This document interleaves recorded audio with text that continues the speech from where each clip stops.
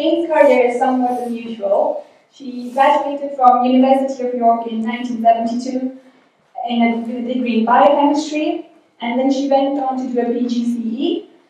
And after several years of teaching in secondary school, she came back to do her PhD at the age of 40. And she's achieved a lot since then. So she's served as the deputy head of the Department of Chemistry. She's also been presented several awards, including the US Genomics Award for the Biophysical Society in 2010. She was elected a Fellow of Royal Society in 2015. And also she recently received the prestigious Stein and Moore Award in 2016. So apart from the scientific interest, Jane is particularly interested in encouraging young women in academia. And we are very interested to hear all the experiences she has to share with us today. And we're honored to have you here. Thank you, Lisa. So Lisa didn't tell you is also I'm her PhD supervisor. So you could take all those lovely things she said with perhaps a pinch of salt. Thank you, Lisa. So I'm really honoured, and it's been a great afternoon. I've never been to an event like this where it's such a diverse group of speakers, and you really are to be congratulated. I go to an awful lot of conferences, and I see slides that are completely useless and talks that run over for hours and that nobody but the person and their friend can understand. So I think you've done a brilliant job, and so thank you for inviting me, and I've enjoyed this afternoon. So I just want to give you a sort of brief tour through my career, and I hope that it's my career in science, but I hope it's of relevance to everybody here, because it's sort of looking at the way life and careers start. Now, right. So who am I? I'm Professor of Molecular Biophysics, so get that, biophysics, in the chemistry department. And I think that says everything that you need to know about the nature of science these days. I'm also a Wellcome Trust Senior Research Fellow, and the Wellcome Trust supports research into health. So, in my life and my career, I've been extremely multidisciplinary, and I think that's why, again, events like this, which make people with different disciplines talk to each other, is actually fundamental to academic research and scholarship. So part of this talk, I'm basing part of this talk on an article I wrote for the chemistry department, and it was called Heroes and Mentors. And I think it's quite important when we consider any career is that we don't do this on our own. Life is not, we're not in isolation. And so I'm going to talk you through my life, but talking about some of the people who've made all the difference in my life. So let's take this walk along my career. Well, 1950, my life began. You can work it out. You can do the math, as they say. And what happens is the first thing that you come across is your family. And I want to give credit to my family, and I'm sure lots of you want to give credit for your family, because actually my background was extraordinarily privileged. It wasn't privileged economically. Here's one of my granddads. His 14th birthday party was a packet of cigarettes. He only got 10, and his first day down the mines in the South Wales Valley. And here are the parents of my mother. But what they gave me and what they had was a passion for education and for learning. And they would do anything to make sure their children were well educated. And the family sacrificed a lot to let my mother, during the war, commute from the valleys daily to Cardiff to do a degree. And I do think that a passion for education and what you do is something I hope you had the privilege of getting from your families, and I hope you'll pass on to the people that come behind you. But in 1950, I would also say that my life as a scientist began, because my mother was a scientist, and she always encouraged curiosity. she always encouraged you to ask questions. It got a bit bizarre because every time, if you had a leg of lamb, you had to look at, or a shoulder of lamb, look at the ball and socket joint, and it's different to the knee joint. And there was no trip to the beach that wasn't spoiled by having to go and look at what was in the rock pools instead of playing in the sand. But that curiosity and that drive to ask questions, no question was ever stupid, and go out and find the answer was there. And so she was, when I wrote this article, my very first hero. The sadness is she died just before I started my PhD, so she never saw me here.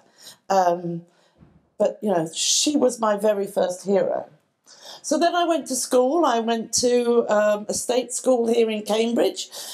She was a school teacher, and I went to school here in Cambridge. And in 1969, I went to college. I went to York University to study biochemistry. And then when I finished, I became a teacher. With the Welsh mining background, of course, I had to teach in state schools and in comprehensive schools, and I taught mostly in North London. I was head of biology and head of science in a school right behind the Spurs football ground, so I'm a Tottenham supporter, which is an inheritance you might like or not. And I loved teaching. I was enjoying it. I became a mother, and so I started teaching part-time. And my whole ambition was to be a teacher, to be a great teacher. And teaching, those of you who've done it will understand, great doing teacher. Those of you understanding how rewarding it can be. But then my husband came home one day and he said, the bank who he worked for want us to go to Atlanta. So we moved to America, and I couldn't teach there, but I went to Georgia Tech, a local university in Atlanta, to do a master's degree to upgrade my science. And that's when I met mentor number 2. His name was Bud Sudduth, and he was a protein crystallographer. And he introduced me to proteins. Now, I'm not an artist. I don't have an artistic soul in my body. But if you don't think that's beautiful, I'm sorry, but you're missing something. And I'll give me a glass of wine afterwards and I'll explain to you why it's so exquisite. But he taught me to love proteins and to love research. And I knew that from that time on, what I wanted to do was investigate the link between gene sequences, you've just heard about those, and protein sequences, and protein structures and function. And I knew exactly what I wanted to do. My life had been changed by Bud. And so what do? We come back. I live in Saffron Walden, 60 miles south of here. Came back to Cambridge and I applied to do a PhD. Now, I've told you I want to do proteins. I apologise. People have heard this before, but I told you I wanted to work on proteins. As I went to the biochemistry department, I said, here I am. I want to do a PhD. And for the very first time that I can remember in my life, I was told, no, you can't. I was told, no, you're an old woman, you've got too many children, and it's not, somebody actually said to me, it's not possible to do a PhD when you've got children. But again, the Welsh mining background, so my mum was behind me. She was dead, but she was behind me going, oh, yes, you can. Oh, yes, you can. Tell them that you're being useless. But Bud again came into this, and he'd given me a letter for Alan Furst, who was a top protein chemist and who was in the chemistry department. So on a cold day, I just knocked on the door in the chemistry department. He was there. I said, this is me and this is what I want to do. And he said, OK, start in October. I'll give you a studentship. And there's something, there is my hero. I mean, without him, that's why he's on this board. Without him, I wouldn't be here today. Well, actually, that's not true. I would have done, because if he'd turned me down, well, Saffron Walden's on the train line to London. There are other universities in other places. And I think this is a message that I'll come back to about, don't let people say no to you. If you want to do something, make sure you find somebody who'll say yes. Then my career's become fairly traditional, really. I did a postdoc. I stayed in Cambridge, which is less traditional, but my children were at school, my husband worked there. I needed him to pay the mortgage because I wasn't earning any money. So we stayed in Cambridge. I became a postdoc, and then in 1997, which I realise is actually 20 years ago, I got my first Wellcome Trust Fellowship, and I started my research group 20 years ago this year. I've been really fortunate. I have won Wellcome Trust fellowships my entire career. So I've never applied for a job in this university. I've just got Wellcome Trust fellowships that have paid my own salary and my research expenses. And through that time, I have made friends all over the world. Here are some women, and the heroes I chose are women because I've actually found in a very male-dominated area of science and chemistry, these women have known and understand, and they've grown up with me. These are actually my closest rivals. These are the people who publish papers and I go, oh, damn it, I wish I had published that work because it's so good. But we've grown up together throughout our careers. Susan Marquisey in Berkeley, Carol Robinson in Oxford, Sheena Radford in Leeds. And although we're rivals, they've also been my colleagues and mentors throughout my career. In 2010, I was elected Professor of Chemistry in Cambridge. I became a Fellow of Trinity Hall, and as Lisa said, in 2013, 2015, I was elected Fellow of the National Academy of Medical Sciences and FRS. And these was just kind of, if only she'd known. So let's reflect on my career. There are highs and lows in an academic career. Unfortunately, the highs are much better than the lows. But, if I'm going to talk to young people about careers, I'm not going to tell you it's all daisies and things. I love being a research scientist. I love being a teacher. I never thought of giving it up, but I love this even more. And you know what? Life is far too short to do something you don't enjoy doing. If you don't like doing it, stop doing it. Go and find something else you do like doing. Really, life's too short. I spend all day, every day, with some of the brightest young people in this country. I have to tell you, if you're not a scientist, you are missing out, because science is such a collaborative thing. That's who I spend my days with. I'm 67 years old, if you couldn't do the math, and I spend all the time with people under 35. Academia is actually a great job to combine with parenthood. When I was a teacher and my daughter was third angel on the right in the nativity play, I couldn't go and see her. But once I became an academic, I had a flexible lifestyle, so I could mix and match time. If the kids were sick, I could stay off, not leave them at home sick, which I did when I was a school teacher, and go to work in the evenings when my husband came home, or at the weekends, or work from home. You find friends and mentors all over the world, and I've learned to cherish them, nurture them, and support them back. And they are some of my best friends. And a supportive family is really important. Choose your partner in life very carefully. Choose a banker if you can, which is what I did, but even so, you need to find somebody who's prepared to support you through this. And people that are prepared to accept that. What have the challenges been? Well, there are several. Uncertainty in my career path. I told you, I've never held a proper job. So every 5 years, I've had to go back to the Wellcome Trust for funding. Every 5 years, my job was on the line and the job for my postdocs and research assistants in my lab. It's a bit tough. Rejection. If you're an academic, you know how rejection feels. You've got to get used to it. And you've got to be resilient. I started off being rejected, as I told you. So, but your papers get turned down. Your grants get rejected. You've got to learn to deal with that and be strong enough. But know it's there. Prepare yourself for it. Ambition. This is a tricky one. One of my friends in the clinical school, her head of department said to her the other day, he said, your trouble. Let's call her Susan. Her name isn't Susan. Your trouble, Susan, is you're too ambitious. And she said, nobody would say that to a man. You're too ambitious. I'm ambitious, not necessarily personally ambitious, but I want to do the best work there is in the world. And if I don't, I shouldn't be here. I want my students to get the best things that they can from being in my group. And if they don't, then I'm not being ambitious enough. Loneliness, you've got to deal with that. In my department, there are still very few women in my department.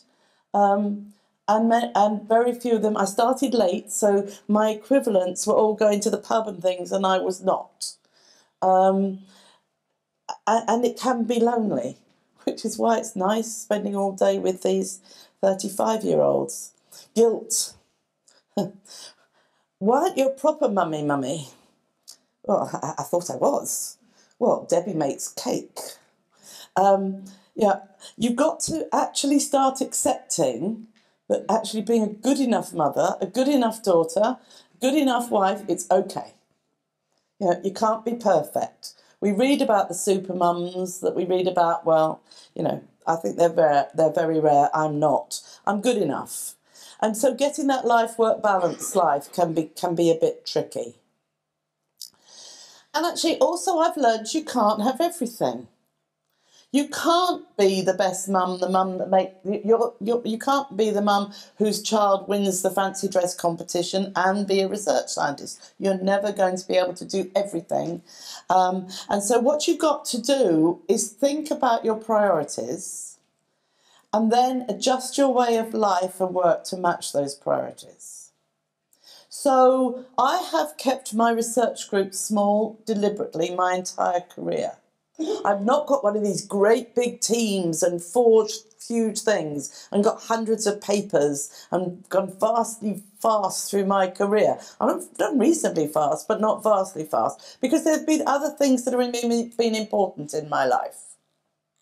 And it's okay to have different priorities. It's okay to challenge the norm. We'll come back to that and say, no, actually, this is the way I want to do it. It's okay to say to people, Alan Fursh never, ever, ever, ever once said to me when I left the lab at 4:30, where are you going? What time do you think this is? He only ever looked at the quality of what I'd produced. Let's look at what you produce. Collaborate, collaborate, collaborate. I've had a small group, but so many of my papers, all my best papers, are results of collaborations with those friends and those colleagues that I've made across the globe. Learn how and when to say no. There's an art. Support your group and your colleagues, and actually, do you know what? They support you back. My daughter was very ill for a while, about 6 or 7 years ago, and I had to go and stay with her for several week periods in that time. My research output went up because my group were there giving me the support I needed. That's what I like to think. Maybe it was because I wasn't there interfering, but I like to think it was because they cared enough to make sure that they were supporting me because I'd supported them in the past. Challenge the norm. There is more than one way to have a successful scientific career. And you know what? Determination gets you an awful long way. So, here's a milestone. Looks like a gravestone. 2017 retirement. You probably know that the University of Cambridge voted for to keep the retirement age. I voted for it. I voted for it because, well, I'll explain, maybe you'll see why I voted for it, but I think that why am I working with these brilliant young people if I then don't want to stop and step aside and let them have a chance? But if you're an experimental scientist voting for retirement, it's like a turkey voting for Christmas because you're voting for yourself not to be able to do the experimental science that you've been doing for. And when I wrote this Heroes and Mentors thing, I thought I put another person, this is my last hero or mentor, and I'd like to introduce you to Martha. Martha's my granddaughter. She's a bit dark there, but she's got a bit grim face here. This is Martha. So why on earth would I put Martha as my final hero and mentor? Well, here's another reflection on my career. And the reflection on my career was, where are all the women? When I went to York in 1969, this was the time of women's liberation, I knew things had changed. I knew that this was fine. We'd broken that through that ceiling. It was great. Women now could do anything. And there had been about the 20 lecturers in York, 2 of them were women when I went there. 3 of them were women when I went there. When I went back to chemistry in 1967, there were 3 women out of 50-something, and there had never, ever, ever been a woman professor of chemistry. Right? And even now, although things are a little bit better, we still fail to recruit and retain talented women in equal or even sufficient numbers at both student and academic levels. Across the university as a whole, women are underrepresented among those obtaining first-class degrees. Did you know that? And women fail to be promoted to senior or, level posts. So the question is, where are the role models our talented young women deserve? Now, I want to break off here because when I talk about role models, and you talk about role models, there's a real danger. There's a real danger of somebody like me who's had a successful career talking to people like you, and you say, oh, hasn't she done well? She's exceptional. And you're right, I am exceptional, but then I went and looked up what exceptional meant. Let me did this piece of paper. Because I am exceptional, but I don't mean I'm exceptional as in meaning I'm unusually excellent or superior. You guys are at Oxbridge, look, Oxford, Cambridge. You are all exceptional by absolute, complete, that definition. Everybody sitting in this room is exceptional. Okay? So let's cross that meaning off. Exceptional means something that's rare. Well, of course I'm rare. There aren't that many women professors, in chemistry. But it doesn't mean to say that it's unobtainable. It just means that we want to make sure that there's the opportunities. And it's not just women. Just look at what we have seen here, the talent we've seen up on this stage here in terms of not just gender but ethnic diversity and things. And now go back and look at the professors in Cambridge chemistry. Right? So where are the role models we deserve? And we shouldn't take them from, the great people. Let me tell you a story about a role model I'd like to bring to you today. And this is a story about determination. Now, in my lab, I've got a big lab, and we have a cleaner technician, and this person works for half a day, and she cleans the lab, and she makes the media, and she cares for the instruments and so forth. And Anita went on maternity leave, and so we advertised, and I had nothing to do with it. The department brought in a young woman from Brazil to be our cleaner, and she was working part-time. And I said, hello, how are you? Very nice to see you. Thank you for doing things. And she was very friendly and talked to lots of people in my group and things like this. And one day I saw this young woman sitting while she was waiting for some media to boil up, reading one of my papers. And I said, oh, you're reading a paper. Me, what am I thinking? I didn't think a cleaner would read a paper. This is the sort of prejudice I had. And it turned out that she was a chemist. She'd done a degree in chemistry, and she was here because her husband was doing a PhD, and she wanted to get back into doing chemistry, but her degree had not been very good, and she couldn't find a chemistry job, so she'd applied for this cleaning job so she could be in a chemistry department working with chemists. But that was her ambition. And it turned out that the degree hadn't been very good, not because she wasn't very good, because she'd been a carer while she'd been doing her degree. And so, she'd been doing courses and had to drop them and spend time. So I said to her, well, do you know what? You could at least get, I can't give you a job, but if you're only working half time, if you'd like to sort of do some little lab work, because getting a bit of experience in a lab might help you get a job maybe in one of the local firms, because you got some lab experience. So she started working in the lab in her afternoons, and then when Anita came back, she stayed working in the lab all the time. And she was a very determined young woman, and she got a grant from the Brazilian government to do graduate studies. This is what she is now. You might recognise her as the girl who's not going to ring the bell because I'm running over, because she's in my lab and I'm her supervisor, so she won't. But she is now, she got an MPhil.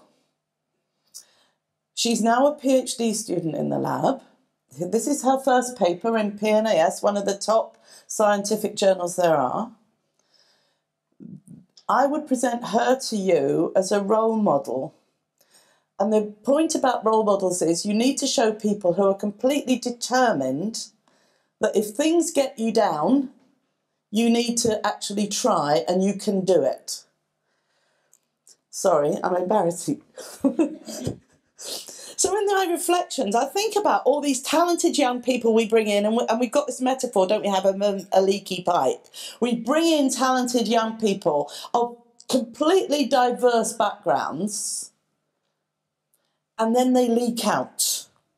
And the question is, why do they leak out? And you'll hear all the time things like women should be stronger, women shouldn't expect to have good careers if they want to be parents, women should this and this. And there's a great article called this, which is by a woman called Frances Hocutt, who was an organic chemist and left because she hated it so much. And she says this, she said, when a pipeline leaks, we don't blame the water, we fix the pipe and we design the next one to leak less. So why do we blame women who leave the STEM fields? Why do we not blame academic institutions for not being places where every people of every type can thrive? So what am I going to do in my retirement? How I do it is not yet clear, but to support the next generation, because there's still work to be done. And you know what? We can't just wait for things to improve. I went to university in 1969. It's now 2017, and as far as I can see, things are not materially, certainly not sufficiently better.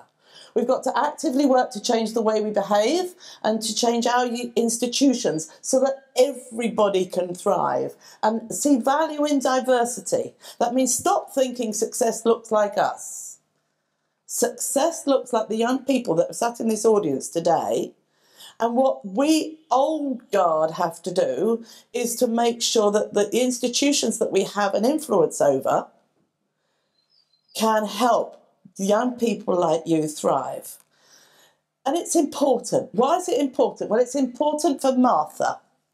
It's important for her brother and her cousins. Here's my scientific children experimenting in the pond. And Henry is encouraging his sister to drink the pond water to see what it tastes like. And it's important for, if I can make this go, sorry, all the rest of the next generation of scientists and researchers, those people that make my life a joy to go to work every day, and for everybody here who's given me a great afternoon. So thank you for having me.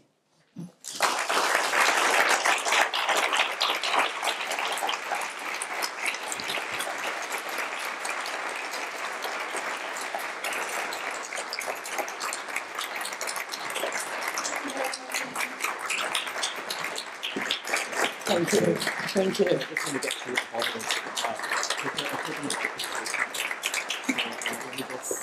Let me get Richard to give it. Oh, thank you. Thanks very much, Jane.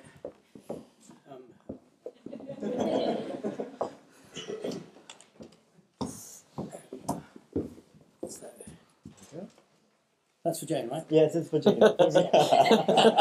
Thank you, wish it was you. Thank you very much. Thank you. Thank you.